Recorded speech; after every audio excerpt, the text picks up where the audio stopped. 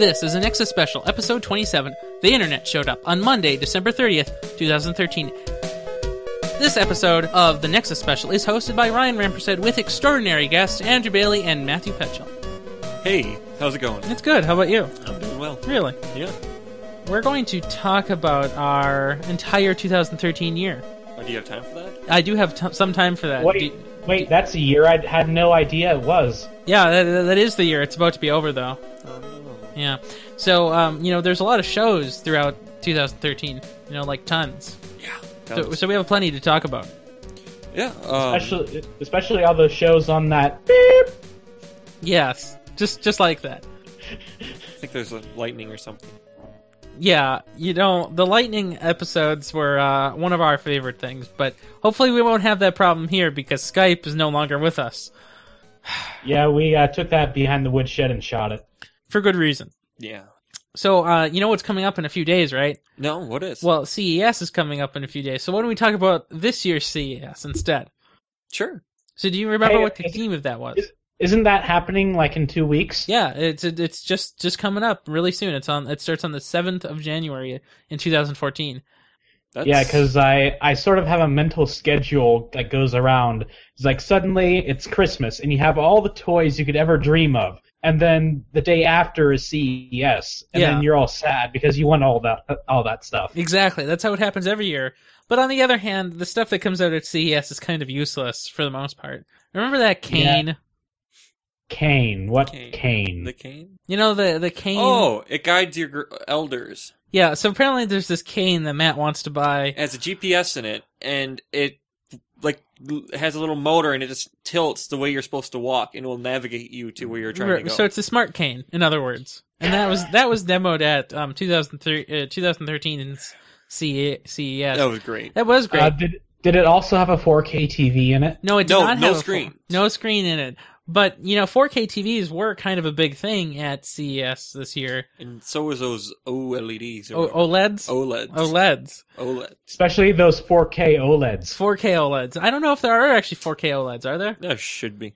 Well, so do you remember seeing the TVs from CES? It was the TV that was... that had this weird easel kind of thing. It wasn't a connected frame. It wasn't just a single unit. It wasn't just a screen. It had to be in this weird thing Samsung built. And it was just a really bizarre model.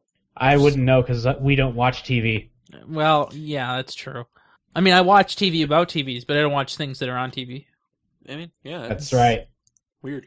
In our the springtime in 2013 was a little bit boring. Because nothing really happened until I.O. in the summer. But I.O. was great this year. So what happened to all I.O.? those devices? All those devices?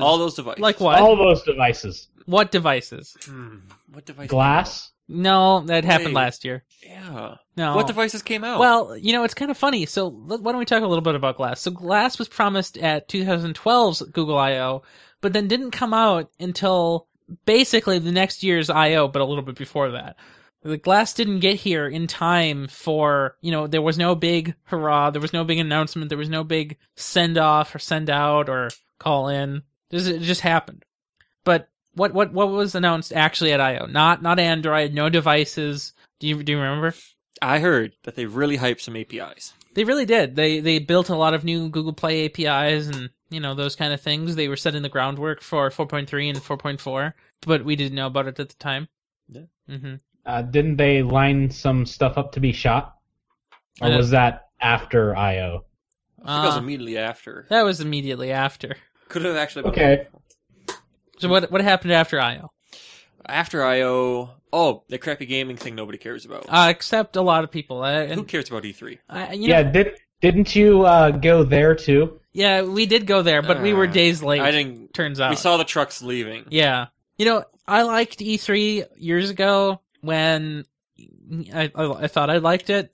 That was back when, Sony and Xbox, they all had... They actually did have... They had booths there. They had things there. They had events here this year, too. And it was no different. But now they have their own events. Well, they did have their own events, but barring those events, the PS4 event, we already knew what we knew about the PS4, and they didn't want to show us what the console looked like until Or E3. how much it cost. Right, exactly. And so... Like the most important things about, buying it. Oh, it turns out buying something is important. One of the things we learned at E3 was those pricing schemes, that the Xbox One would be the expensive one and the PS4 would be the cheaper one. Which was kind of funny. It's usually the opposite. Sony goes for that higher end. That's what they did for the PS3. Did they do that with the PS2? I'm not sure. That was actually pretty reasonable. I think it was $399 when it came out. Still pretty crazy. So isn't that the same price as the PS4? No, it's actually cheaper. $399. Inflation, man. Get on the inflation. Okay, fine. Inflation. I'm going to get on the inflation. Well, so what do you think about having no Nintendo event this year? Well, there was Nintendo products released throughout the year. Yeah, but there was no event at E3, and that's unusual. That's fine. But next year, they're getting ready for next year. They're going to raise the roof again. By dropping it on themselves. Only from the 42nd floor of the East Wing building in Tokyo. Well, there's that. I also think it's kind of interesting that both the announcements that we had from the actual people there were pushing really well known games on the PS3 and the Xbox 360 platforms that were just about to be obsoleted in a few months. So it was a really mixed year for E3. Yeah. Mm-hmm. So after that, we had WWDC, and unfortunately, we don't have our good friend here to tell us all about it. Oh, the expert. Yeah, the expert, Brian Mitchell. Because nobody here has a positive view of Apple. I don't know what you're talking about. Oh, you do? Well, I mean, I don't have a negative view like you do. Sort of. Bailey, do you like Apple? It's not about Not liking. really. It's just about not hating. What I hate is the Apple press coverage. Yes. Like all this Apple Roddy stuff. All right, let's cover them. What Yeah, happened? let's What happened go. at WWDC? Yes, let's do it. So at WWDC, Mavericks. Mavericks! Talk about yourself again. No. Okay. Well, so they're done with the cat theme for OS code names. So Mountain Lion was the last one. Now we're on Mavericks. That's 10.9. I'm not sure what other cats they could go through. Did they do Lynx? No, they didn't do Lynx, but once they Did went they to do Lion, House Cat? No, they did not do House Cat.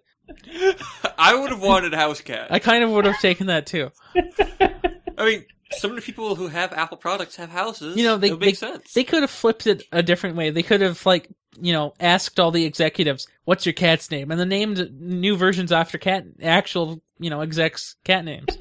That would have been okay. I would have been okay with that.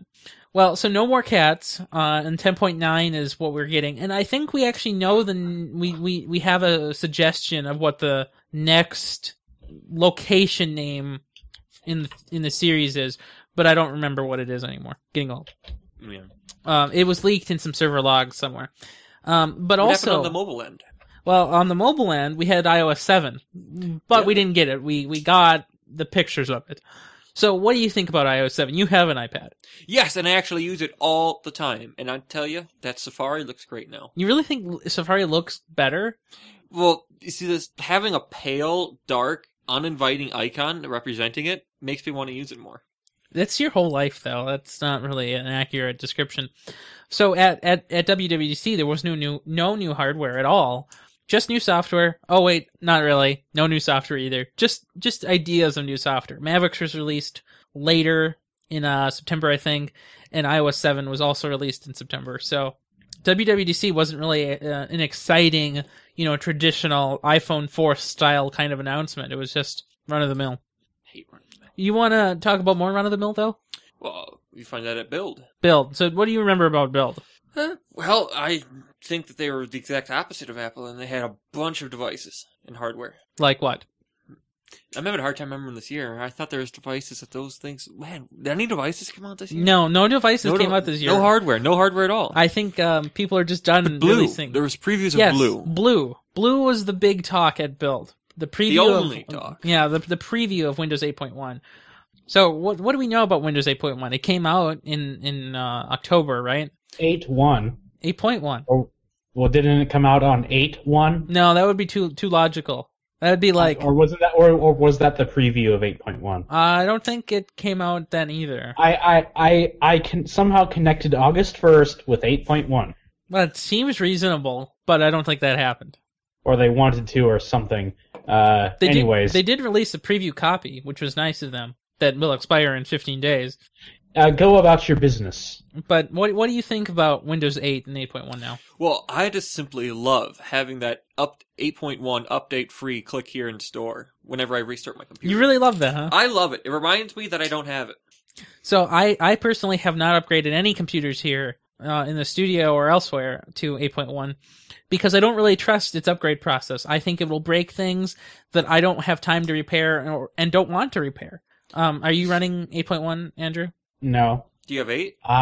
No. I've largely, cleaned my life of Windows 8 products. For good reason.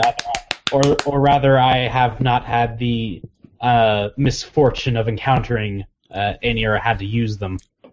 No, so that said, I have used touchscreen computers with Windows 8 and 8.1, and the 8.1 part of that makes no difference. It's about the same experience. Allegedly, it was supposed to be a fixed update, so it would improve things that weren't right with Windows 8, and I don't think it really does. Now, how do you think Windows 8.1 compares to the 8.10 or 10.8 to 10.9 OS 10 release? Anyone? No thoughts? I don't really have thoughts. No, okay. Well, I think it's a null pointer exception. Okay, well, I think you're gonna get a seg fault, and I think 8.1 was much more of a letdown than a 10.8 to 10.9. I think 10.8 to 10.9 was a much better update because it became free, and that was an easy thing they could tout, which is pretty important for OS 10. Well, as was the 8 to 8.1 thing, it was free. Yeah, that was free, but on the other hand, 8.1 added features that nobody was asking for, where 10.8 to 10.9... Like a start menu free start button? Right. Did they actually add a start button? Yes, but did it actually do something different? No. So that there wasn't really much there. And then let's talk about the events in the fall. What events happened in the fall? Well, I think there's another Apple one that came up. A lot of Apple ones. 2 Apple events, actually. I know. Yeah, what? Well, we have the big event for the iPad Airs, and we also had the one for the phones. And so what happened with the phones this year? Something unusual happened with the iPhones. They split their line. They split their line. What did they split into? Well, they have the 5S, which we all knew was coming, and then they had the shock to the world, the 5C. Which is funny. So what did we think the 5C was going to do? Be cheaper and faster. So we all thought that the C version would be their prepaid market version, so that would be, $300 to $350, something that normal people could afford, without a contract. And we were wrong. Really what the 5C was it was really just a regular iPhone 5, but with a different case. And they sold it at, last year's unit price. So there was nothing special about the 5C except that it had a color option. Everything else about it was identical. What was the feature about the 5S? It came with a cool case with holes in it. And a 5S. Oh, 5S Siri. That was new, wasn't it? No, it wasn't new. No. Try a different S word. Maps? Sync. No. Fingerprints doesn't start with S, so I don't really know what the S is for this year. But fingerprint scanner. Security. Scanner. SS? Insecure. Okay, so they added a fingerprint scanner to the 5S. What do you think about that? What if I lost my fingers and I still want to make a phone call to get help? Well, I hope you don't put a lock screen on your phone then, because you're going to die.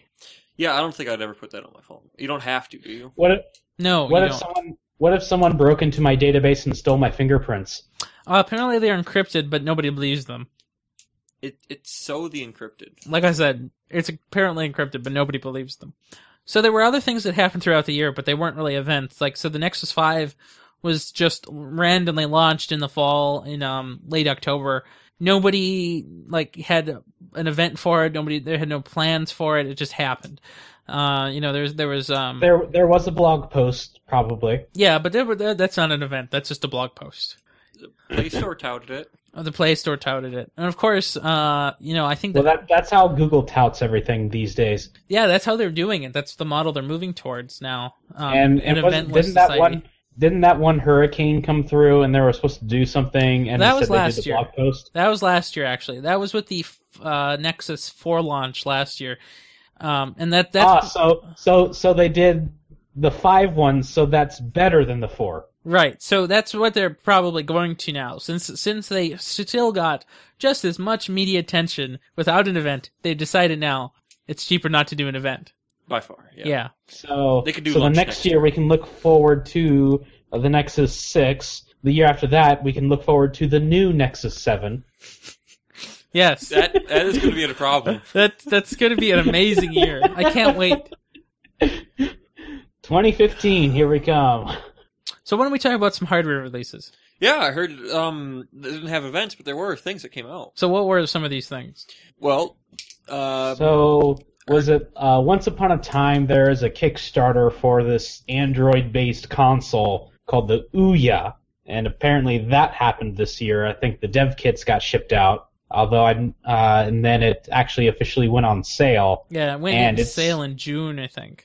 And it's sort of, not really done much. No, it's been very low profile. Nobody's really talking about it. Now, some of the specs on the Ouya were really disappointing. So it had a Tegra 3, which was the same processor that was released a summer earlier in the Nexus 7 original generation. So, it was a kind of poor product to begin with. And then, allegedly, it was supposed to be available in Targets and in Walmarts across the United States. I never saw that. I've never seen it in a Target, and I've been to quite a number of them. And I've never seen an Ouya. I've never seen one personally in person either. It's pretty bad.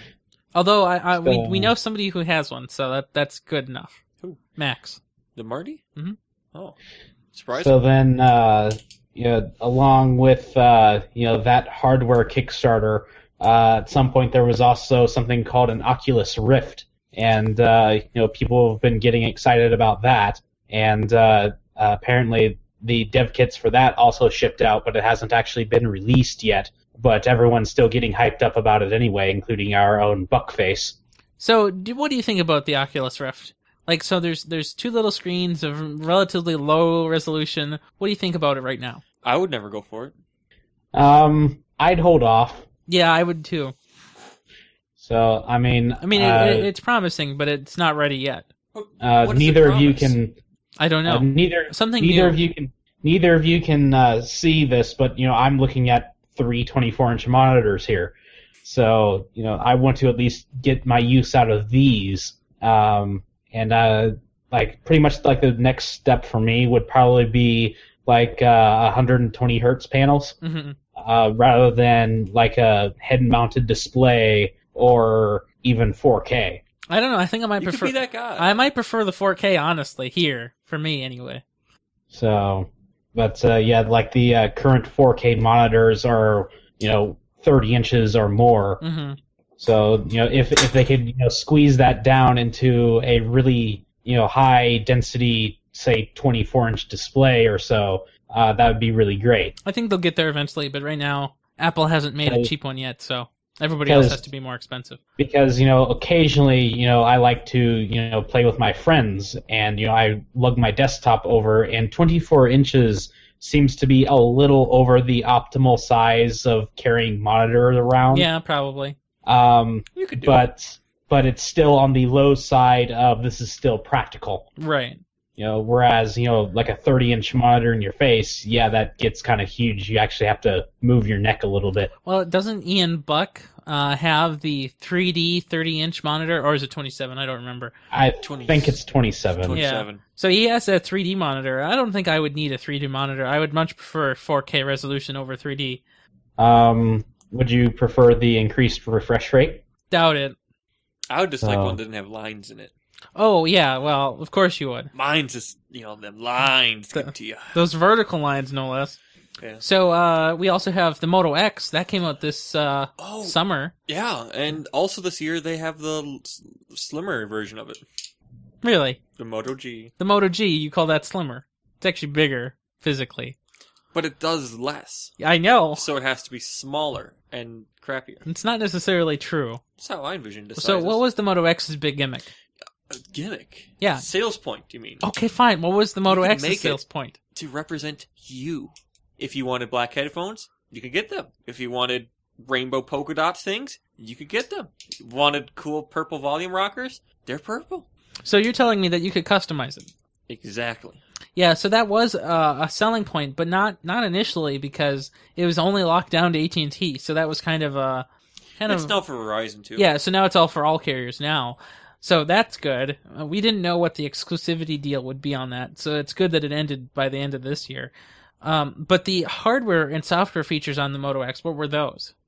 Oh, the half light. So that you could light half of the screen Mm-hmm. to save power and push notifications. So better. it was kind of cool. So active display, that was what they were calling it, and that's pretty neat idea because it was using OLED screens instead of LCD screens. It could light up selective pixels without using the whole backlight. So that was pretty nice. And you could. It also had the always listening ability Yes, with always the listening. low Snapdragon. So you could, well, allegedly. Yeah. You could say "Okay Google" or actually it was "Okay Google" now on the Moto X, and it would just work. It would be always listening to you, and it also had the shake to launch camera feature, which everybody loves so much. That I still like it better than your chop chop. The chop was fake. Yeah, but you tried. I did try. Hmm. What else came out? Well, people actually got their Google Glass. Google Glass this year, yes. And we also got to chase a guy around Target because he had it. That's true. We chased a guy around Target who had Google Glass. I remember that. It was a lot of fun. So, what do we know about Google Glass? Well, we know that the people who bought it kind of liked it just to know what time it was. So, how much do you remember how much you had to pay for Google? $1,500? $1,500, yeah, I think so. Yeah, and you actually had to go somewhere in person. They couldn't just send it to you. Yeah, so there were 3 places, I believe. I know one was in New York, and I think one was in like Mountain View on campus, and then maybe another one somewhere else in California. So there weren't really too many options, and it would have cost you $2,000. Yeah, they really are. So has Glass made a big wave? A big wave of controversy about how it's not that good. What's wrong with it? Well, it doesn't do anything yet. Besides tell you the things that your phone can do it if you just stick your phone on your pocket. A lot of people take pictures with it. A lot of people really like taking video and pictures. Yeah, they with go it. to the bathroom and they take the pictures of other people's ding-dongs at the urinals, and it's Does that actually happen? Polsky It's said so. conceivable. It is very conceivable, I agree. Well, there's a lot of restaurants that have banned the use of Google Glass because they don't want people taking pictures in the restaurants. And so do you think the future is going to have a lot of that wearable technology restrictions? Well, I mean, I hear this happens all the time, but people take pictures of their food with their phones and put them on like Instagram or whatever. Yeah, that apparently does happen all the time. Yeah. Apparently Instagram is like a menu of food or something. Pretty close. I have to get on that then, because that sounds amazing. So there were a lot of phones this year. I should probably get on that since I'm the proprietor of the food show. You should get on that. Yeah, and make something more delicious than your quail plant waffles. Yeah, a little bit. Well, That was Chris's doing. Well, and so if you do make some food and you do need to take a picture of it, you might want to try one of these amazing phones that came out this year. And among these was the Nexus 5 also. And so we had the Xperia Z, which was Sony's flagship phone for this year. Apparently it's pretty good. The Z Ultra has absurd battery life. Sony makes great lenses for their equipment, and somehow they put it on their phones. Mm-hmm. You have the Note 3, which was Sony's second flagship phone, in addition to their first, the S4. So do you remember the S4 announcement, the S4 event? Not really, actually. Yeah, I don't really remember it either. We decided not really to cover it because it was pretty distasteful, wasn't very interesting. The S4 wasn't different enough than the S3 in most people's eyes to make it worthwhile to note. How ironic that the Note 3 then came out and everybody loved it. They also have the HTC One, which everybody loved because it had front-facing speakers and was made out of aluminum. Everybody raved that HTC had met a level of design that would even be Apple class. And then the G2 came out. the Which was G2. right before the Nexus 5. Right, and so that the G2 is was fastest for a while, Android style. And so the Note 3 I think is the fastest now, but it's cheating because it's so much bigger. They can have the clock speed way higher. Yeah. Yeah, dissipating heat or something apparently. And so the G2, what's unique about the G2? Well, it's huge and it's expensive and it's bloody fast Well, and the just real a unique points, nice screen. The real unique points of the G2 is what they did with the buttons. Do you know what they did with the buttons? They got rid of them. They got rid of them from the sides, and what they did is they put them on the back, right below the camera. And there's 3 buttons. There's, volume up and down and power. And it's just really bizarre where they put those buttons. I don't think I could deal with a phone with buttons on the back. We'll see if they do it again for the G. So apparently the G3 will be coming out very soon at MWC, no D, in March. So you can look forward to that. I shall. Mm-hmm. What other reading devices came out? Oh, a new line of Fires came out along with a new Paperwhite. Oh, so tell me about those. Well, the Paperwhite is, not very interesting. This one does have the backlight, and they took away the speakers, and they started taking away some of the features that are so loved in the 3rd gen Kindle. But they did make it cheaper, which is nice. Yes, they did. So I think it's $99 now? Yes, and Amazon also launched a campaign where, since Amazon started, like, forever ago, if you bought a book for $1.99 or some menial amount, you could buy that book for the Kindle. So you could bring back your library. Right, so it was a pretty good idea. So they were making a service very similar to their music matching service. So if you ever bought an album or a song, well, I guess just an album in this case. So if you ever bought a physical CD ever in the lifetime of Amazon, you could just download for free the MP3 album, which is a pretty good deal. And that was released this year, I think, too. And then they matched that. I went on Amazon about 2 months or so after they did that. And I'm like, oh, I have MP3s in my account. It's like, okay, why would I ever use these? I ripped these to FLAC and lossless a while ago. Mm-hmm. It's still a nice gesture, though. Most people don't know what FLAC is, so. Yeah. Yeah, it's pretty cool. Mm-hmm. And so the Fires had a new feature announced with them, and that is the Mayday. Mm-hmm. Like, you push a button, and live tech support will help you within 20 seconds or something. Yeah, and so that's a pretty big order for them. So from what I've heard, so it was just Christmas this past week, and what I heard is a lot of Kindle Fires were activated over Christmas, more than iPads by double. Which is due in part to how cheap they are. Do you remember what the pricing was on those Kindle Fires? I think $179 for the cheapest one. That's not a Kindle Fire HDX though. What are the HDX running? I think $199. Let's go to the Amazon. So I know one is like $379, and the other one's probably like $250 or something. Like the pricing is really good and really aggressive for an 8-inch tablet. Amazon is really doing a really good job at that. But on the other hand, they don't run stock Android or any kind of known Android. They're using their own Fire OS, which is what they're calling it. And they even gave it a code name this year. Do you remember what the code name was? No. It was Mojito. Yeah, so you can get the all-new Kindle Fire 7 tablet, now in HD for $139. And that one does not come with the thing. Yeah, okay, here it is. HDXs come with it. Customer support with the Mayday, you have to spend $229. Yeah, that's not too bad. $229. That's the Nexus 7 quality. Yeah. Well, we should probably mention the Nexus 7. That came out this summer too. It did. And so what was the big thing with the new Nexus 7? In my point, they ruined the back. I loved the fake plasticky back that it came with. What about their point? What was their point? I didn't hear it. Well, I don't know either. I don't know if they really had a marketing gimmick with the new Nexus 7.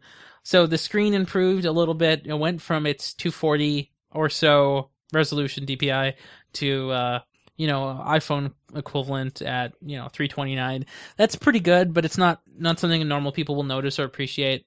Mm-hmm. It's faster. It's using an S4 Pro, so it's using the same processor that's in the Nexus 4. So that's good, but it's not like a Snapdragon 600 or an 800, so that's bad. So everyone likes 800s. Mm-hmm.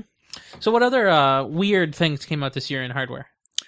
Well, 2 new things, both of them from Nintendo. Can you speak into the Microsoft? Yes, pretty much am. Am I turned down or something? No. Ryan seems so much louder. I'm right here. Either way, so 2 new things happened. So we have the new version of the DS, and this is the first one that they've made that doesn't clamshell. So it's funny that it's even called a DS. What is it really called? I forget its name. It's the 2DS. Oh, it's a 2DS. So there's 3DS 2DS. and a 2DS. Mm-hmm. That's a very clever naming convention. So what does it look like? Well, it's really thick, it's really huge, and I don't know how anyone with hands can use them. So it's basically a big slab. So if you've ever held a rock before, that's what it's like. Yeah. And they also re-released the original Wii. Really? Without Wi-Fi and without a bunch of other features, and only for $100. So what are they calling that Wii? Wii Mini, I don't know. Yeah, I think it is called the Wii Mini, which is kind of funny. So what do you think that product was aimed at?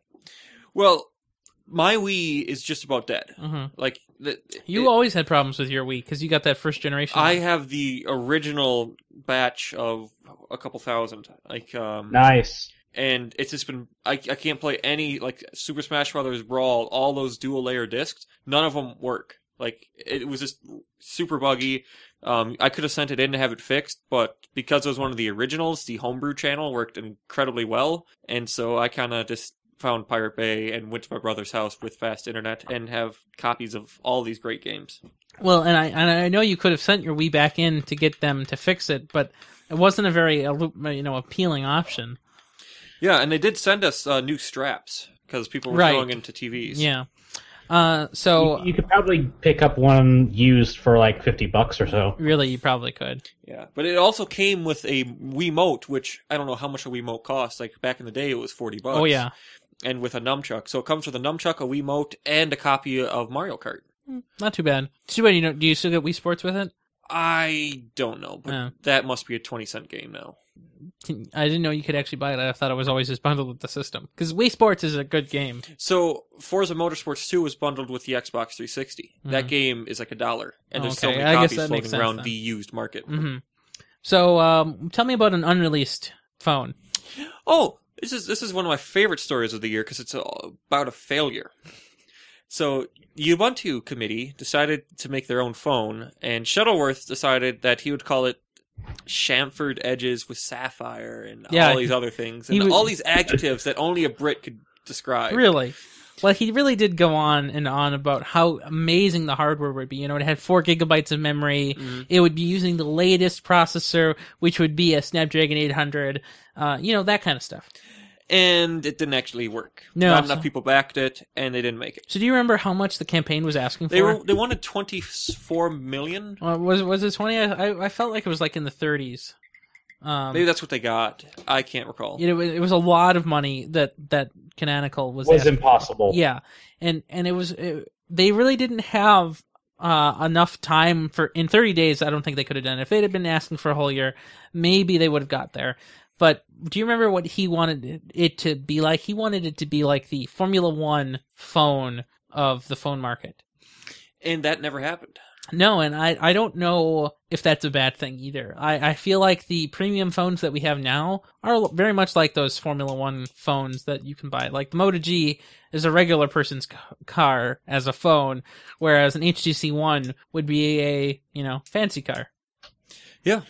So, yeah, they were asking, $32 million for that? Mm-hmm. I know of a crowdfunding campaign that's been going for over a year and has just hit $35 million. Yeah. So, they were sort of shooting high there. Mm-hmm. So, hey, speaking of failures, did anyone actually have any hardware failures this year? I actually had a failure this year. So, the college that I went to, was, essentially just all programming. Mm-hmm. And in order to guarantee everyone a good shot, they gave everyone IBM ThinkPads. I love those. And so the series that was given to my entry class was like the Z61s, which are a piece of crap. And my Z61 failed on me back in October. Oh no! While I was observing International Backup Awareness Day. Of course. Did he lose anything then? No. I was actually at an off-site location doing a transfer, and I was able to. Let's see. I also had my desktop there, so I was also able to, pick up where it left off. Nice. So with a little bit of USB booting into Linux voodooism. So. Did anybody's motherboard catch fire? Yes, I know somebody's motherboard who did catch fire, and that was Ian Buck's motherboard. Do you remember? I thought that was last time. I don't know. That was this year, I think. I think that was this year. Because we met his friend. Yeah. and his friend. Yeah, about him. So yeah, like apparently it was like caught fire or something. Well, apparently they were adding a fan. Like the computer was just fine, and they wanted to add a fan. And I don't know where they plugged this fan into, but apparently it caused the motherboard to catch fire. Which I don't know how that's even possible, but it happened. Yeah, I don't believe that. And I guess I don't know what year that was, but was that last year or was that this year when I broke my server's drive by accidentally unplugging it? Well, the way you unplugged it, So I would have been surprised if something didn't break. so You pulled the cable and you kicked it forward. no, I did not. It So- tumbled out of its holding. No, center. that did not happen. So the server, as you might know, is just a computer in the other room, and it was just sitting there peacefully. And then I needed to move the storage rack that was behind the server, and that some horrible human being decided to place the power strip on the other side of the rack. So I couldn't unplug it without moving the power strip first. So somehow when I lifted the leg of the storage tower up, the power switch on the power strip flipped, and after turning the server back on, there was no more operating system and not many files nearby. Yeah, But I that did was bad. recover everything I ever lost on that drive, so that's not a big deal. Yeah, Mhm. That's good. Yeah. that's good. Very, very, very. And so now Yeah. the drive paints itself on the other two drives every few hours. So Hopefully that will save you. it might, but it probably won't. So didn't you like drill a hole through a motherboard? Yeah, we did do that this year. We what? we made solar flare. Oh, that was normal procedure though. Yeah, so That wasn't fishy. No, it wasn't fishy at all. But we did basically. No, not really. I mean, drilling a hole through a motherboard sounds extremely fishy.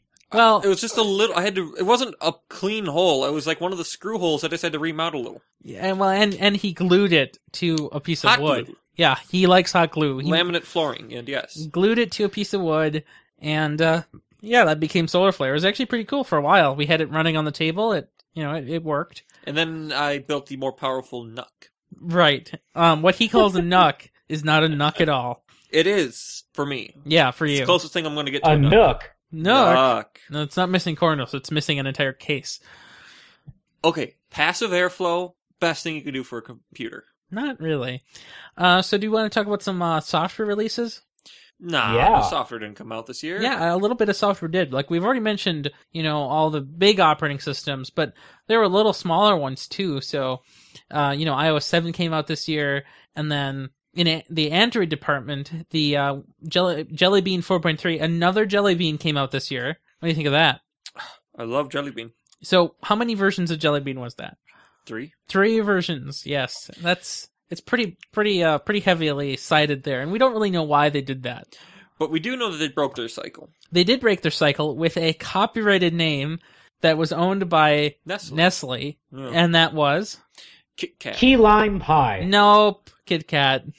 Although, so they had been calling it key lime pie internally the whole time, and they were just waiting for the final confirmation from Nestle that it would be okay to use. And there was supposed to be this big campaign where there would be Kit Kat bars you could buy and then win an Nexus 7 or Google Play What credit. happened to that? We've never seen it anywhere in Minnesota, or in general anywhere. I thought it was going to be a huge rollout. I know. Well, then again, Nestle does Kit Kat everywhere except the U.S., where inside the U.S. it's Hershey. Okay, well, they still didn't do it here because it was both parties that were involved. So, yeah, and I love the Nestle website that essentially marketed Kit Kats as a smartphone. Well, so and it's actually funny you say that it marketed it as a smartphone, because if you look at that website, the way they constructed it, it was modeled heavily after the Mac Pro demo page from Apple in the summer. So that's kind of funny too. So what other games came out this year that were notable? Well, if you ask Buckface, apparently he liked some games called BioShock Infinite and Gone Home. You see, Either of those? I've heard of BioShock Infinite.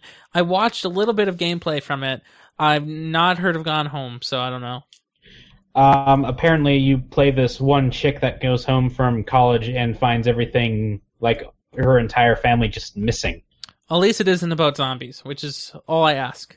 Yeah, he Yes. likes zombies. And- I hate zombies. And as for Bioshock Infinite, I remember getting the first Bioshock, and I remember everyone saying that, oh, this is such a great RPG, this is such a fantastic RPG, and coming off of Elder Scrolls 4, I'm like, hey, I might want to check this out at some point, so I got it, and I found a shooter and not an RPG.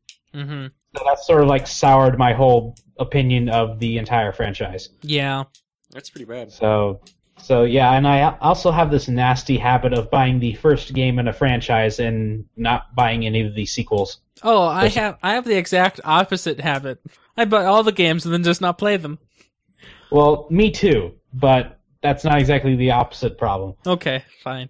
So anyways, the games that I played and really liked, growing chronologically, would be Blood Dragon. Yeah, I heard about that. The Far Cry 3 little spin-off. I know people like to call it DLC, but it's not DLC. Yeah, I know it's not DLC because I almost want it. Because, you don't have to have anything other Far Cry 3 in order to play this. Right. And it's totally not based on the Far Cry stuff. Right. What they did was they took a lot of the assets, namely the land Mm-hmm. and some of the gameplay stuff, and they also threw in a few more things and made a completely different game that's modeled after 80s action sci-fi stuff, and it is freaking awesome. And if you like shooters, if you like interesting takes on games and satire and a whole bunch of references that you don't need to know what it's referencing in order to laugh at it, do get this. Well, in general, it's kind of a parody on gaming as it is traditionally. It's supposed to be a fun game, so that's nice. Yes. It's not serious, which is why I like it. Yes, that too. The other game I liked, along with my former co-host, was HOTS. And you might ask, what's that? That's StarCraft II Heart of the Swarm. That's what I was going to say. How did I know that? This is the second campaign of the StarCraft II trilogy. So this, unlike the first installment, which followed the Terran campaign with Raynor, this installment follows Kerrigan and pretty much her humanity and her conscience as as she retakes control of the Zerg swarms, and it's definitely a little bit different than traditional StarCraft gameplay goes. I think they borrowed a lot from a lot of the MOBA games going around, in that you essentially control Kerrigan as your hero for pretty much every mission. The storyline's good, although I've noticed with both the StarCraft II campaigns that it essentially borrows a lot from the first games. It's sort of like a retelling of the first game, rather than necessarily building upon it. So that whole MOBA genre, it seems like it never existed before this year, but I guess I don't get out a lot. It seems pretty new. Well, I think it's only been in the past 3 years that they've become really popular, Mm-hmm. and these games are specifically Dota, Dota 2, LOL, that's League of Legends. Yeah. And pretty much everyone is getting into this. It seems it suddenly just came on the scene, and it's really big. Yeah. And I think a lot of that has to do with it being pretty much all of them being free to play. Mm-hmm. Definitely. So the third game that came out this year that I also played this year was the Stanley Parable, and this is sort of another short game. As you sort of said with Blood Dragon, that it is a satire of gaming itself. Mm-hmm. This is more of an in-depth thing. It analyzes the actions of the player and how it interacts with the story that is meant to be told in a game. And it's not action based at all. You just play a guy that's walking around an office building. wondering where all of his coworkers went and why they haven't showed up for today. And it's really simplistic on the outside, but the commentary is just pure gold. In that, this is, what the narrator says. There is a narrator, by the way. And you can purposely do the opposite of what he says, and if you keep on doing that, then funny stuff happens, I guess. There also was a mod that came out a few years ago that was based upon the Source engine and used a lot of the Half-Life 2 assets, which I really enjoyed. It sort of portrayed a rather bleak existence for this guy, and I think that the Half-Life 2 assets sort of fed into that. But this version is completely new, and it's sort of bright by comparison. They also have a demo which somehow does not contain any of the content from the actual game itself. Like the demo is also a commentary on game demos. That's kind of funny. So I really enjoyed all three of those. But most of the games that I've played this year are older games for any n number of reasons. Right. Which we will get into later. Yes, there's one big reason too. So, let's see, another software release that came out this year was the Toilet Engine, which is my blog that I use. Unfortunately, I haven't really updated the GitHub of late, but that's okay because I'm about to release a new version that has an updated Markdown engine in it. That's even better. So how was your transition from not Markdown to Markdown been? It's actually been pretty good. Like, for instance, I'm writing a lot less HTML in my posts, but, moving to this, improved engine that, suddenly I won't have to, do all the ugly stuff for tables or even delete elements. I was just reading the comment that I left on your Toilet blog engine post. I do have to leave one minor troll. It's WordPress, not WordPress. Oh, I also like, my favorite method is kill in honey. Apparently, you have a method called kill in honey. Yes, I sort of built a analytics engine and a rate limiter engine. Mm-hmm. Very wise of you. And also honeypots, which the honeypots are the best. Yes, in which kill in honey is what happens when someone comes to my blog and tries to request a PHP thing. Well, that's very wise because you don't run PHP, so that's great. So, unless I write a blog post that somehow ends in .php. Don't do it. It seems like pretty much all the bots that go around and try to request like every single version of PHP my admin, like the login page. Mm-hmm. And that always ends in like something.php. Mm-hmm. So I'm like, I'm not running this crap. Ban. Yep, that's great. So why don't we talk about some other things too? Like what other things? Oh, Raspberry.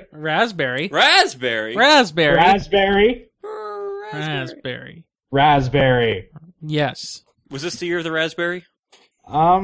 Sort of. It was the year that they finally sold 1 million units. Nice, that's quite a few. Yes. So if you didn't realize that I am also the host of another Nexus.tv podcast called Control Structure, and just whatever websites I frequent, generally had some sort of thing revolving around a Raspberry Pi. And well, what if I got one right here? Wow, you have one right there? Mm-hmm. So, yes, I finally bit the bullet and bought one of these around March or so. Cool.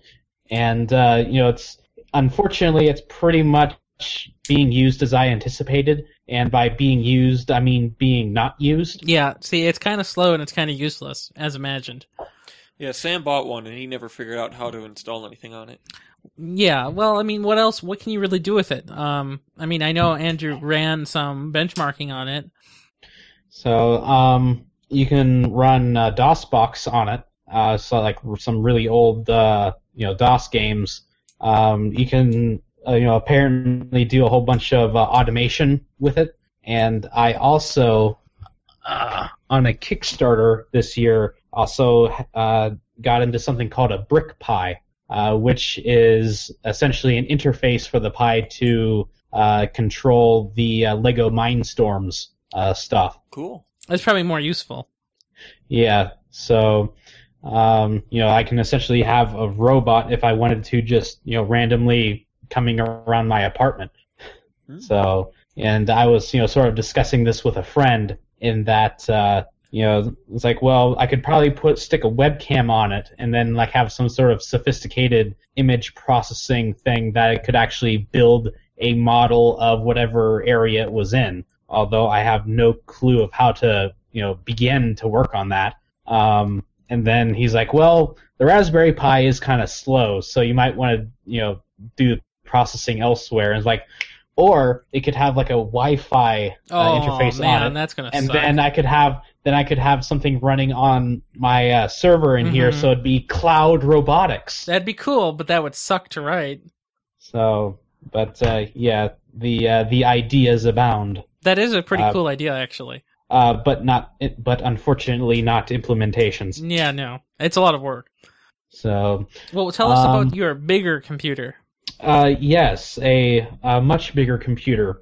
So, once upon a time, my uncle died about 2 or so years ago, and my dad said, "Hey, you want to go out and see what you can get?" And so went out there and pulled 2 rather old computers out, and I decided that it's finally time to do something with those. So I got the perhaps the more decrepit of the 2 up and running, because that's the first one that I tried.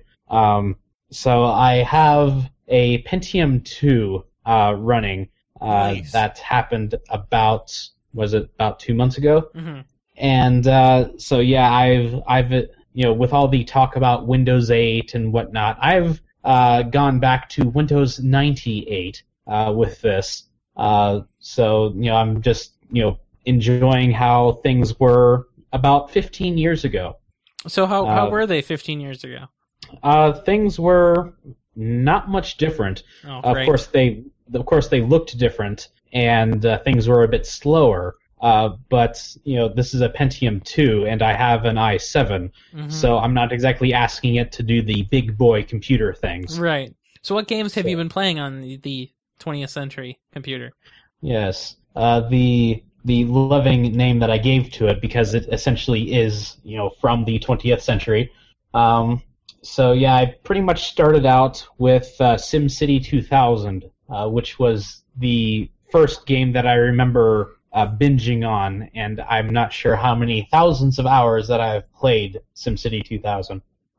Then moving on, skipping genres a little bit, I played Earth Siege 2, which is a mech game from about 1995 or so. From there, I played Road Rash, which is a fun motorcycle racing game, street racing game that is. And I always remember playing it at said uncle's house back in the 90s, but I never actually got the full version of it. So I went on eBay and got that for like $10. You got a real copy of it? That's amazing. Yes, That worked, Wow. no less. it did. So yeah, I've also been playing other games on it too. It was maybe 2 or 3 weeks ago that a website called Good Old Games realized that the franchise ownership of Fallout was going to change hands, and they didn't know whether they were going to be able to continue selling that or not. So they decided for 2 days to sell it for the low price of free. It's pretty And good. as you can imagine, the internet showed up and totally crashed them to hell. But fortunately, a few hours later, when I got home, I was able to get the Fallout 2, and Fallout Tactics games without issue, and it even maxed out my FiOS connection. Well, that's saying something then. So I'm sort of working my way through the first one of those. So, and you may remember Windows 98 being notoriously unstable and whatnot back in the day, but I really haven't done much with it. I'm not using a printer or anything, so it hasn't blue screened on me since I got it running. The less drivers you need, the better. Yes, good for even computers these days. Yeah, true. So the sound drivers are particularly nasty. Mm-hmm. So I hear. So yeah, I've been having fun with that, and it's great that I got this computer up and running, but I also wanted to go all out. So I also have a CRT monitor that I've hooked up to this. And how big is that? And I think I had a 15-inch CRT. What does it and weigh? over Thanksgiving, I went to a friend's house that had a bunch of CRTs lying around and got a 17-inch one. Must weigh I think a ton. this is. It weighs a lot. Yeah. So I also have a mouse with a ball in it, although that has more issues than normal ball mice did back in the day, so I'm not using it right now. And if I ever find one of those, like a crappy pair of speakers that generally were bolted onto the side of monitors, like they were back in the 90s, I'll get a pair of those too if I get the energy to do so. So I'm going all out. So not only do I have the hardware, I also want the peripherals to it as well. That's good. You need the full experience. Yes. Mm-hmm. So enough about all the old stuff. So I also, before we move on, I also, in proud Nexus.tv tradition, I have also run the war game on both of these systems, both the Raspberry Pi and 20th Century. Although for 20th Century, I did have to rebuild it to be compatible with Java 1.5. The last edition, last release that was that could run on Windows 98. So who won? The Pentium 2 won. That's not a big surprise. By about 20 times. Apparently, the optimization for Java on these ARM chips is not great. So yeah, and also along with old versions of Java, I have an old version of Firefox on here, and also Winamp 2, the last release of Winamp 2 series.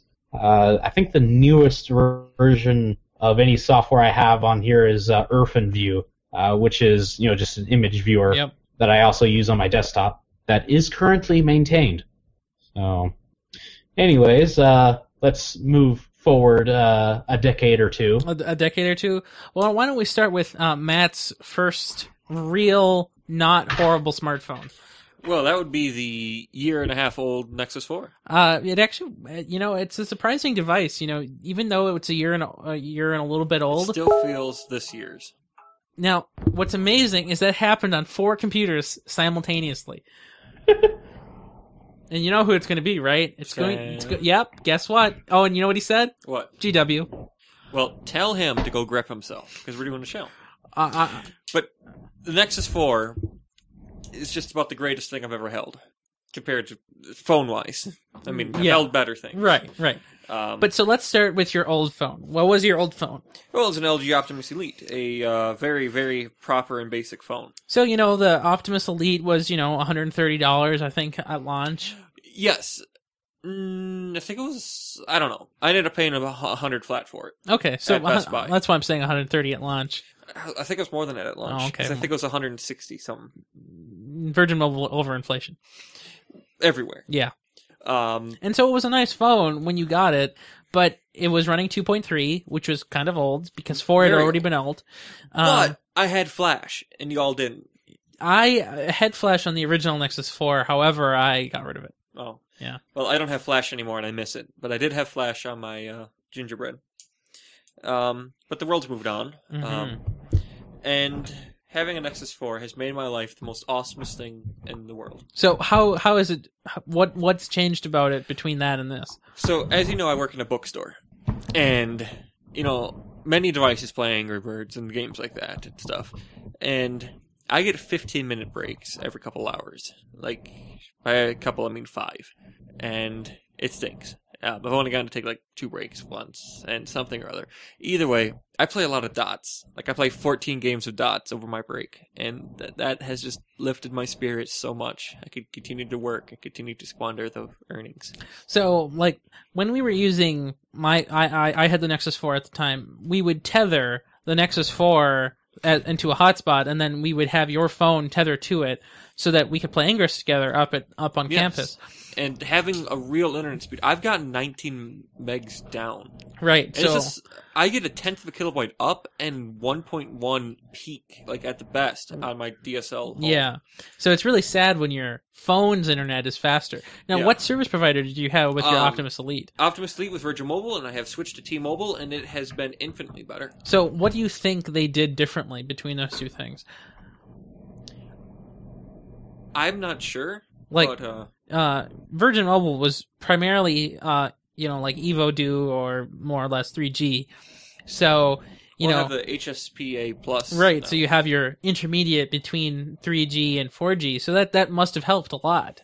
It has. Mm-hmm. And I just get better cell coverage now, and everything is better. Yeah. Now, are there any downsides with this new phone? Battery life is pretty bad, Mm-hmm. And I did buy a battery, and I did buy the special torque screws you'll need to open it, but I'm still waiting to replace it. Right. So I mentioned when I gave the phone to Matt that I didn't think the Nexus 4's battery held up very well over the time that I had it, because I stressed it out quite heavily. And, you know, this phone isn't actually, you know, it's just getting to be, it's not even a year old yet, because I bought it in February. Like, I bought 2 smartphones in the same year that cost $350. So you should be the one reviewing this. Well, Matt's had it longer and he cares more about it. I don't care much now. That's because you have a new product. I have the new Nexus 5. And the Nexus 5 is a great phone. You know, it's a little bit bigger screen-wise, so it's nice to see. You wouldn't think that having a 420 pixel resolution is really necessary, but it turns out that's really nice to have. You wouldn't think that a 1080p display on a phone would matter, but it turns out it's pretty nice to have. The processor, the Snapdragon 800, you know, the processor that we all love here, it's fantastic. It can handle everything. It does pretty well in all the benchmarks that matter, specifically Chrome. You know, it's a great phone. Now, the price, I feel, was a little bit weird. I don't know if it was really necessary for Google to price it at the $400 mark and then make me pay $444 for it. I would have been okay just if we'd lowered that a little bit, but it's still a nice phone. Yeah. Now, so let's see. You say 1080p and like a phone size screen. So it's 5-inch display. That reminds me an awful lot of the NVIDIA Shield, which apparently also came out this year. Yeah, it did. Like apparently you can do things like play games on it and play your Steam games from your PC on it. If and only if you have a 600 series card that's above 660. So, do we know if Buckface is all over this or not? Well, he doesn't have an NVIDIA Shield, so he doesn't do that. But he is using one of the new NVIDIA things, the Shadowplay system, which allows him to record gameplay or something. But is he enthused about it as he is about, say, a Rift? I think he's less enthused about it because he'd have to have another console, and and it's not even a real console. It's an NVIDIA Shield controller. Yeah, it's a weird intermediate between a controller and a console. It's both at the same time, and yet neither. So really, anyways. Yes. So Ian Buck, speaking of him, he also bought a Nexus 5, and he loves it. He didn't have T-Mobile. He didn't have service for quite a while, actually, even though he bought it. He waited a few weeks to activate. So he had the phone on campus, where he lives, and so he had Wi-Fi every day. But you don't really know how to experience the delight of having an always connected device until it's always connected. So it's good that he has that now. And of course, our good friend and never present podcaster Sam also now has a Nexus 5, but we don't really know what he thinks about it because he doesn't know how to talk. So turns out, Ian Buck though. Did he buy his Chromebook this year, or I guess he just had it and he doesn't use it much anymore? Mostly because of you assaulting him that you claim it's a piece of crap. It is a piece of crap. So Chromebooks would be great, and I would love to have a great Chromebook. Really, actually, that's not true. But I would want people to have a great Chromebook. But there aren't any great Chromebooks because It's the Pixel. that's Yeah, not a the Pixel. that's not a great Chromebook. So a lot of people, they order a Pixel, it dies within a month, and then they complain heavily. It happens far off. Really? Yeah. Apparently, the build quality is good, but the quality control is bad. Yes. That can't be. Why? Then the build quality is suck, and everything about it is suck. No, the build quality for the ones that work are great, but the quality control is horrible. I don't know. Build quality does not equal quality control. I would say quality goes down if quality control is down. It's not true though. They're related, but they're not the same. Okay. I agree with Ryan. But also, there's no good, not expensive Chromebook, which is the point. So the Chromebook Pixel, was that this year? Was that? Yeah, it must have I been think Early so. this year. That was That's like in January. March. Why didn't we put that somewhere in the show? We did. We talked about it. We did. now. No. We talked about it. We talked about it just a minute ago. Yeah, I forgot. I'm not listening. So I guess the Chromebook Pixel was a nice gesture. You know, it's a really fast device. Does it have an i5 in it? I believe it does. You know, I think so. It's a real computer, but the problem is it's too expensive for normal people, and normal people will just buy for that much money a real computer. You know, whether that's a MacBook Pro or, you know, an HP 11 or an HP Envy or, you know, Yeah, some. isn't it like $1,400? Right, it's like 15. Yeah. In other words, you're too poor. You're rich, but you're too poor for a Google Glass. Exactly. Right. Just like that. and the two products don't even have synergy. Like, you can't even just Bluetooth your way some maps from one to the other. So that's too bad. But the real problem with the Chromebook line is that when you have a product, they're really poorly made. So they come with a Haswell, but they're Celeron Haswells. Who cares? They're still Celerons. They come with 2 gigs of memory. That's not very much. You know, the iPad comes with a gig of memory, and Safari on the iPad isn't a pleasant experience. Those tabs unload far too fast. You know, the Chromebook experience is really hampered by the inability to launch a terminal window so you can SSH into something. If you could do that, it might be useful. For normal people, though, I think it could be nice. You know, for like somebody like my grandmother, she just uses the internet. She doesn't use local apps. She doesn't use, you know, a picture editor. She doesn't use Word. She doesn't do anything. She just goes to Facebook and occasionally will check her email. So for someone like her, it could be really nice. At any rate, it beats the crap out of Raspberry Pi. Oh, effortlessly. But doesn't everything? Even your Pentium 2 is beating it. Well, in a certain Java-based benchmark, it is. Yeah, well, I'm sure it beats it in every benchmark. So Is that what you've been doing? I'm not exactly sure what the clock speed parity is between ARM and aged x86 CPU is. Yeah, it's hard to tell. But you know, the Raspberry Pi is clocked 2 to 3 times faster. Mm-hmm. So do we want to go through some big headlines that happened this year that weren't from products? We should do it pretty quick, but yeah. Yeah, so let's start with Bitcoin. What happened to Bitcoin this year? Well, so at the start of the year, Bitcoins were they were around $200, and then they became like 65, and then they started working their way back up to around 200, and all of a sudden they're 500, then 1,000, and then they're back down to 500 again. And now the current Bitcoin on one second. I'm groaning until it works. So, anyways, $803.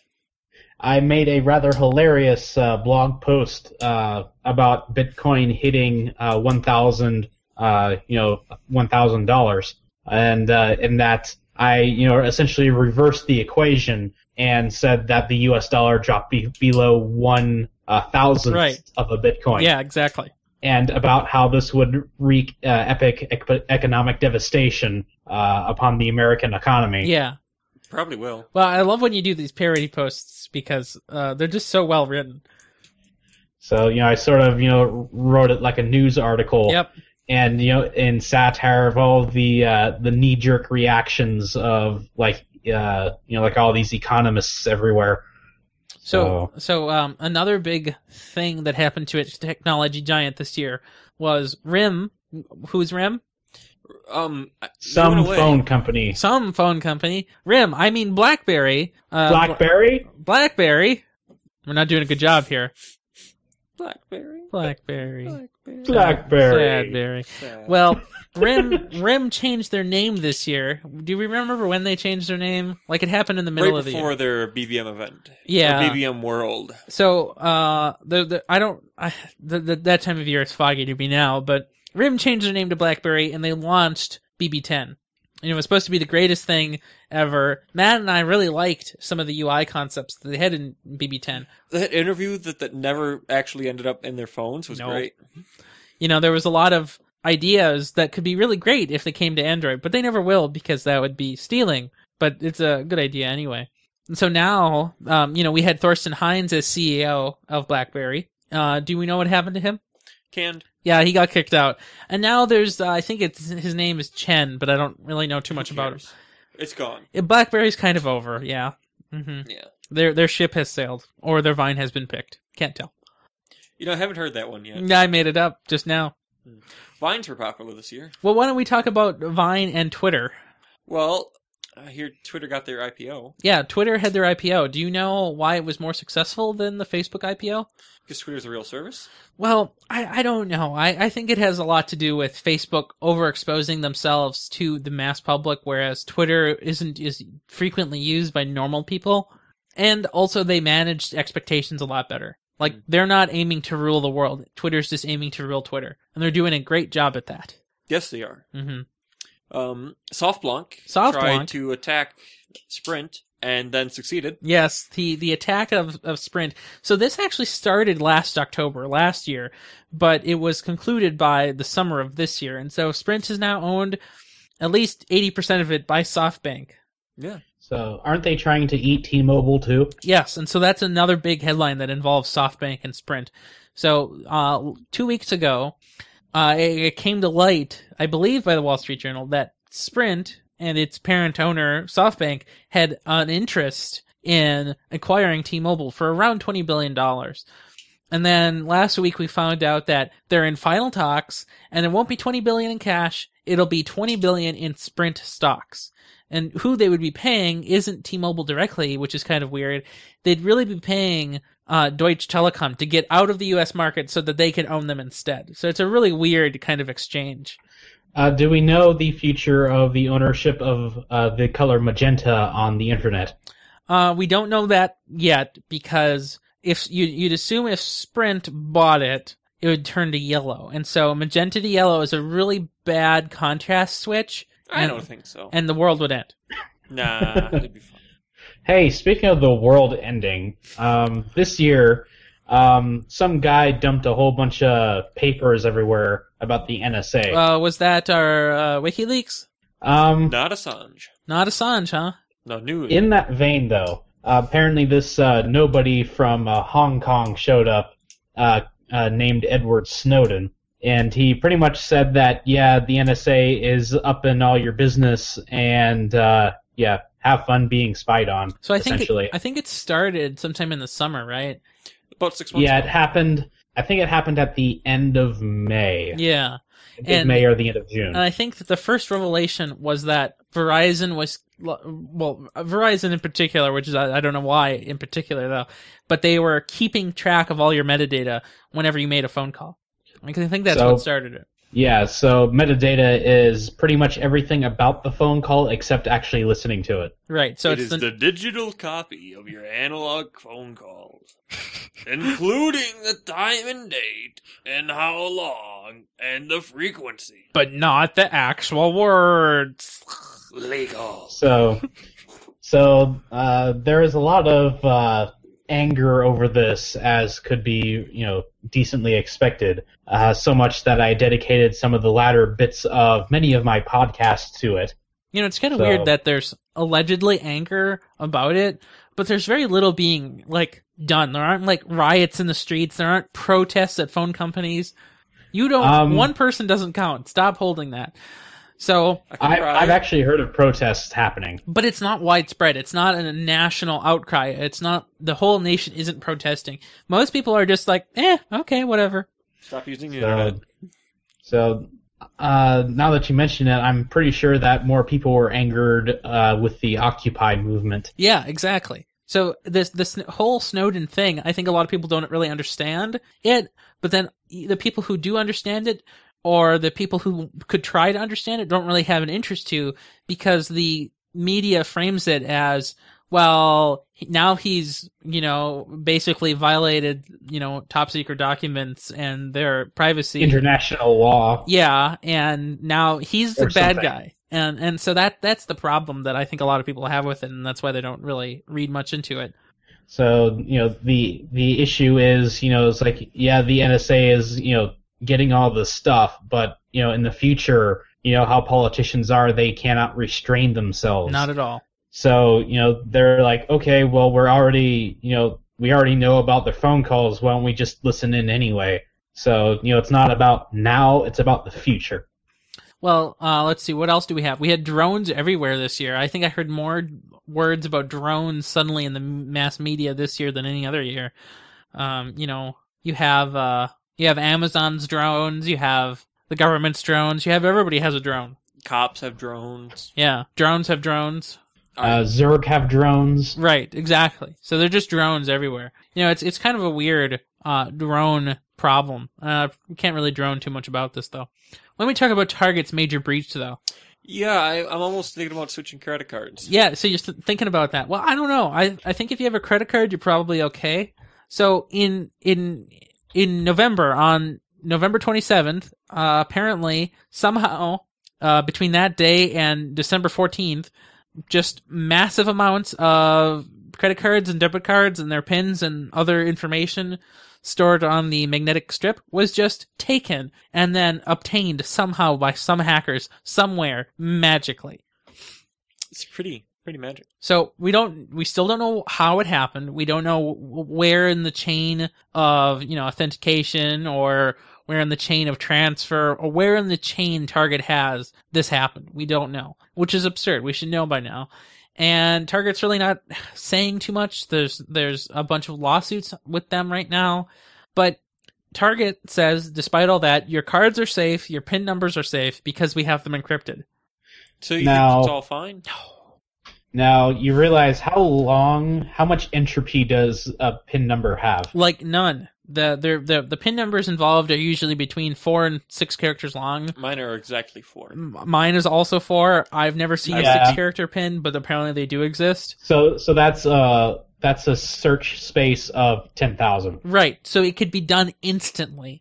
Like with a Raspberry Pi could even do it pretty quick. Yes. So yes. Their encryption assurances aren't very ensuring, really.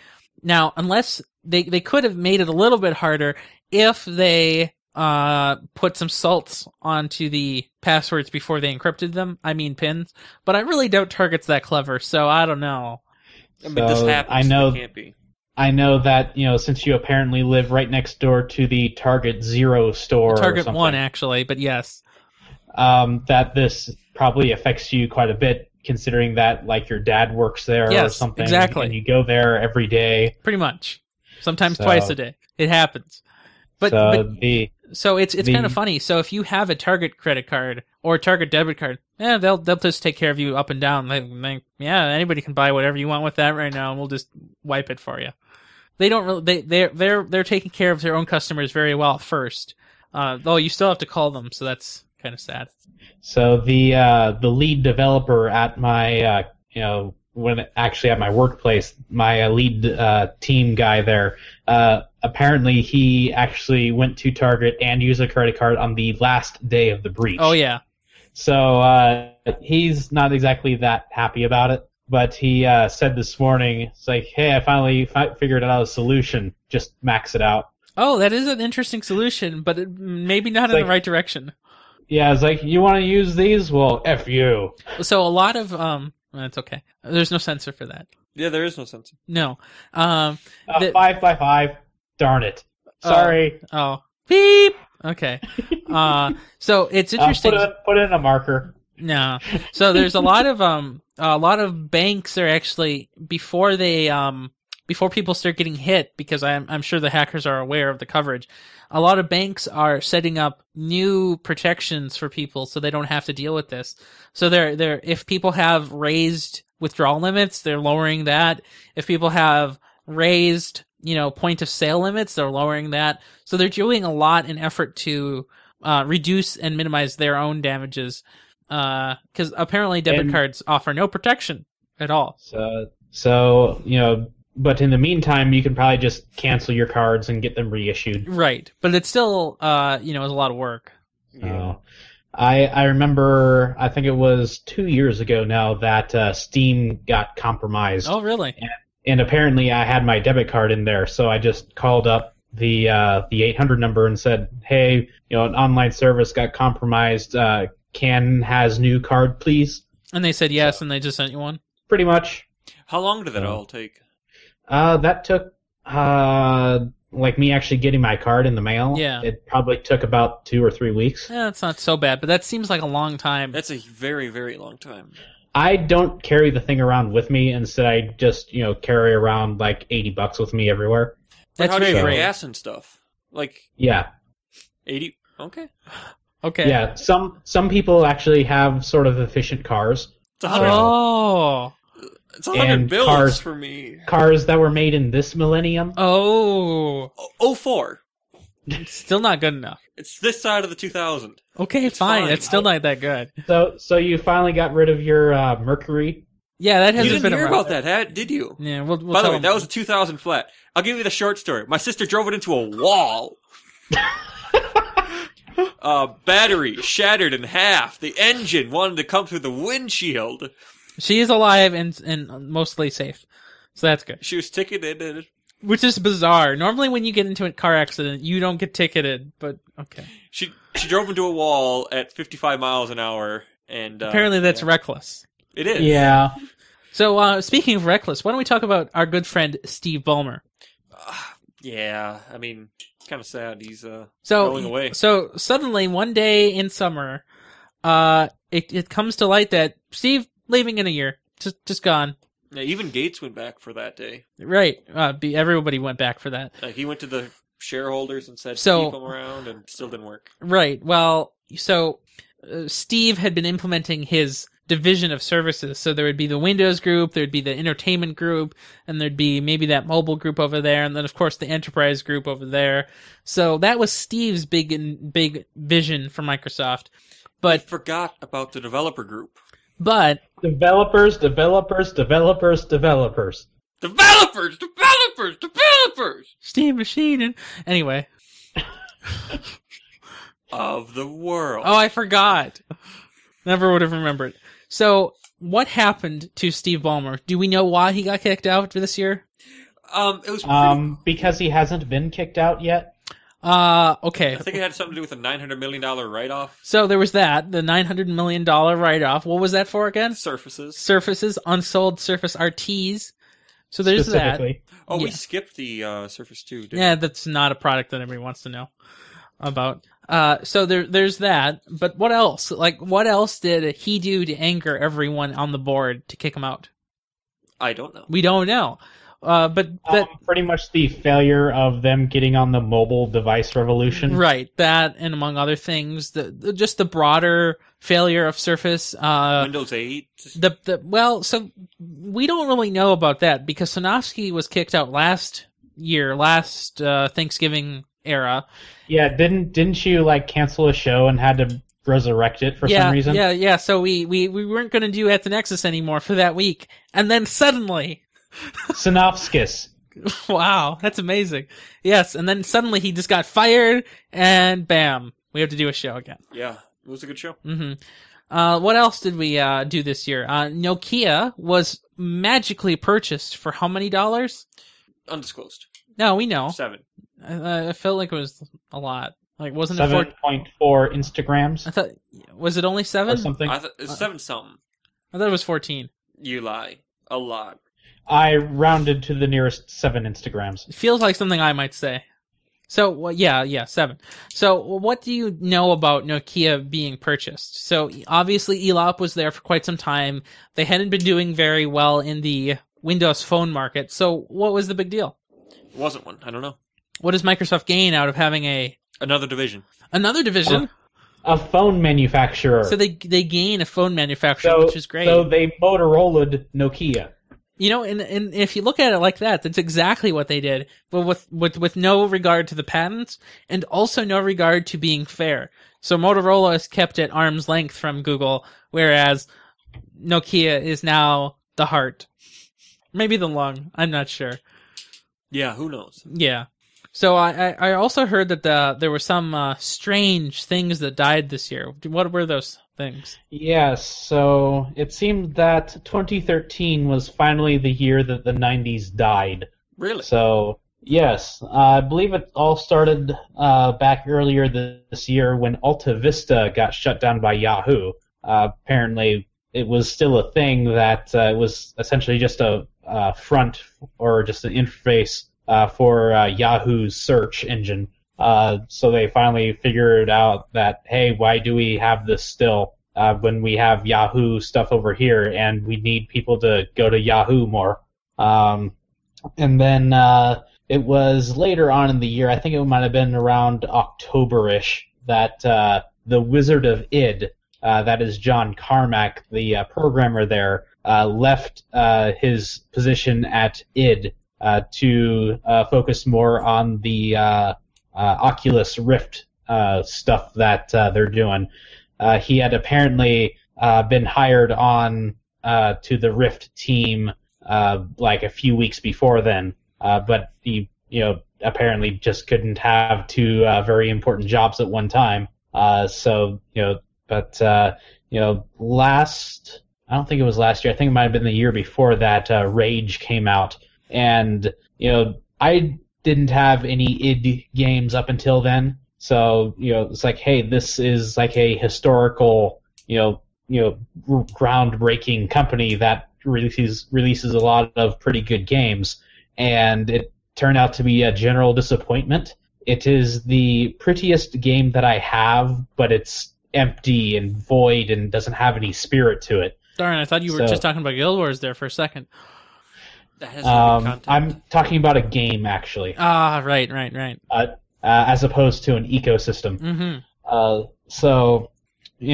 Then again, I thought about it, about Carmack leaving id, and it was like, stuff happens. Yeah, it does. I think it's actually pretty good that he's focusing on one project now, because I recall that one of the leads for Oculus Rift died in some kind of biking accident, car accident. Yeah. So maybe that was also had something to do with him moving over to Oculus full time.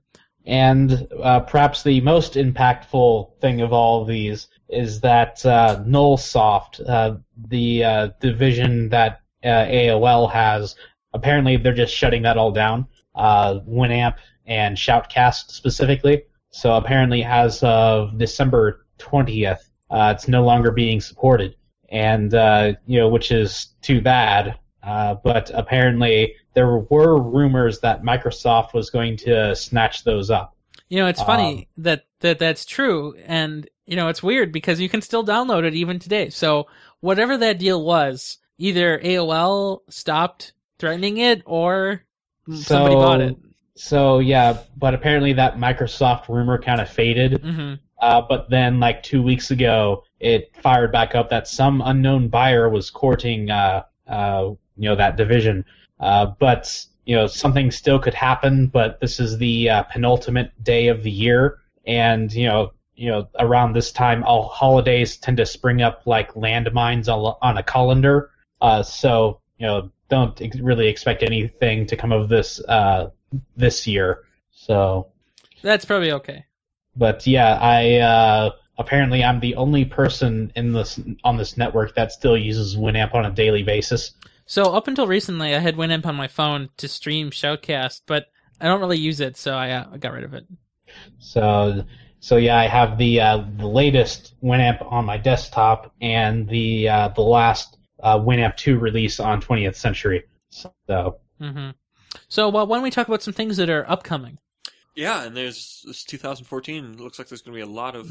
We have all these same events that happen every year. We have We have Build, we have WWDC, we have some Google I/O somewhere, and then we have, some other events like a E3 or, some fall event or, stuff like that. But we have an event that happens every 4 years, this event. We do have that event. What is that? That is the Winter Olympics. Yes. Every 4 years we have the Winter Olympics, and do we know anything interesting that they're doing this year, technology-wise, for that? We do. So the town where it's being held hired a team of Canadian IT guys to come and build one of the world's fastest wireless networks using all proprietary, crazy, IEEE certified standards. Mm-hmm.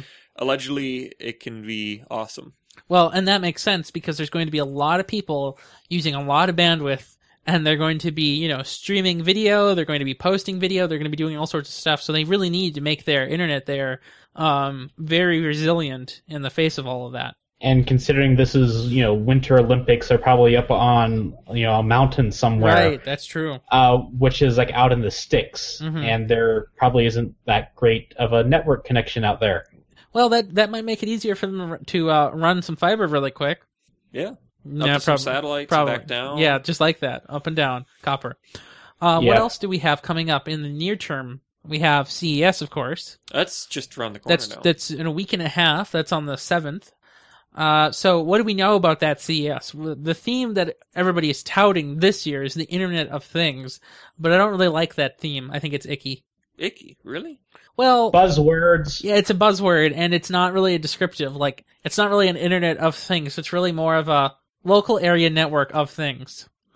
Yeah. I'm also thinking of, people get all caught up in this buzzword thing, so they make a lot of things without thinking about, is this stuff secure?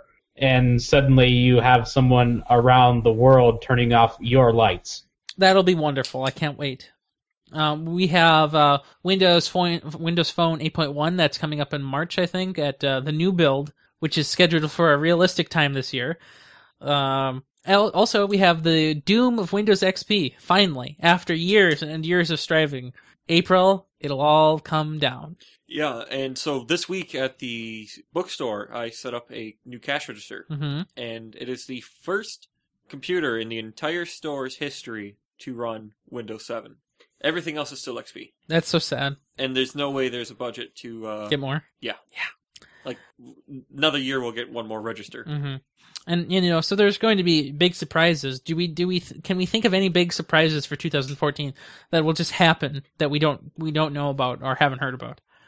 AMD will be successful? Yeah, it's a surprise I'd like to have. Don't see it happening. I mean, Intel unless goes down the tube? What could Intel do to do that though? Let's see. When they forget to put SATA controllers on one of their products boards, nobody cares. No, I can't think of anything. They miscount the transistors on their chips. Well, that's an AMD move, but I mean, I guess it could happen. 2 billion. Oops, 2 billion, rounded wrong.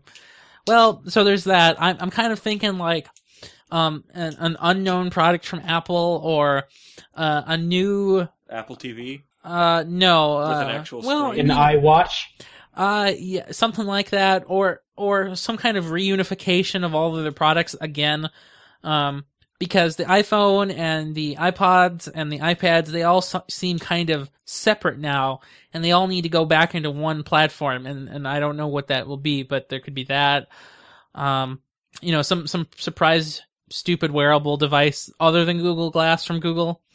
Again, like a watch. I'm not really looking forward to it, but I wouldn't be that surprised if they did it. Black turtlenecks. Oh, black turtlenecks, yes. Support phone calls. That will be very handy. I can't really think of the surprises because I want to be surprised. Yeah, pretty much. Mm-hmm. Do we want to talk about some other things, or are we good? I think that pretty much covers this year. Anybody else? Well, I mean, there was a few sciencey things that happened. Oh, what science things happened this year of note? Well, I think it was in February that some meteor entered the atmosphere over Russia and broke a lot of windows. Yes, that was this year. Yeah, so, which, ironically, the best footage was captured on dashboard cameras. That is pretty funny, but I guess it's not surprising because most people aren't using cameras for the sky much. So, And apparently the car insurance situation over there is so bad that apparently a significant fraction of drivers have dashboard cameras. So, That's interesting. And then there was this comment that came around, and I was expecting to be looking at it about now. But apparently it people were trying to determine what the whatchamacallit, the thing of the ellipse of whether it's a closed or an open one. Mm-hmm. But apparently that was kind of irrelevant because it didn't really make it out of the sun. So Yeah, I remember that. That was pretty recent, wasn't it? yeah, that was back around Thanksgiving, actually. Yeah. Well, I'm sure there was other things that happened, but I don't remember. They just finished. China? Yeah, China put their rover on the moon. Was it a rover? Or was it actually a lander? They called it a rabbit. I know, but wasn't it It's a actually a rover. lander? Technically rover. Was it really a rover? I was under the impression it was a lander. So did that one? Was it this year or last year that the new rover went to Mars? I feel like that was Last year. Last year. The That was 7 Seconds of Terror. Yeah, that Brought was- to you by Sam, so last year. Wow. That's pretty good. The astronauts just finished repairing their coolant leak, so that's pretty important for the International Space Station. Yeah, and that work. Italian guy had a coolant link in his suit. I'm drowning in space. Oh no. That's a pretty bad situation if it has to happen. So, but I have one thing to look forward to next year, Mhm. because for the first time in 6 years, I am student loan free. Oh, that's great. Congratulations. Yes. Now I just need to pay off everyone else, and I'll be good. Who is everyone Oh. else? Certain parties I cannot disclose at this time. That sounds pretty Terrifying. suspicious. Um, well, how much money are you spending at Domino's this year? $670.28. Unlikely. This was this year's total. How do you know this? I calculated this a few days ago. Did you So Domino's sends you an email receipt whenever you make a purchase. How much did you say? $670.28. I feel like it's got to be higher than that. Because last That's- year was $1,000. Yeah, And I'm that's sure like you had 30% less. Yeah. How did you calculate this? Well, I just said 52 weeks. Like you only eat one pizza from Domino's a week. Well, Greece is expensive these days. I know, but it's so good. It's the same price as always. Okay, so that's good. Also, this year, today I got a new gun, and so back when I was a florster, I had a Florster now. I was a florist. That's better, thank you. Well, I bought this very, very, very nice, thick Klein leather belt, and it was great. I want like they don't make them bigger. Like I'd have to go get I'd have to switch companies and get a different belt if I wanted a different, better gun belt. Like it held all my tools, held all other things. So I gotta fit in it. I can't be walking down the streets with my organs displaced. It's too tight of a belt. You could. Or I could just buy a different belt. Yeah.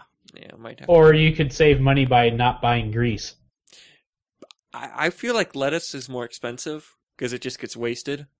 Yeah, because you don't need Sadly, You're right. it. Right. Sadly, that's true. Probably. Yeah. Mm-hmm. Well, So, yeah. how about some other things to look forward to? Okay, what are they? Specifically, I need a new laptop. Really? Yes, because mine died. It's you always may good to have a heard. laptop. I disagree. Yeah, I well, live my life laptop free. Matt lives his life with a desktop that rows with him. I can do that. So- I have room in my truck for my desktop. I know you have. So, What are you it's thinking for probably. one? I haven't really looked yet. I'm not sure if I will want a discrete GPU or not, because integrated graphics are apparently not crap these days. They're not crappy, but they're not great either. Intel's are pretty good.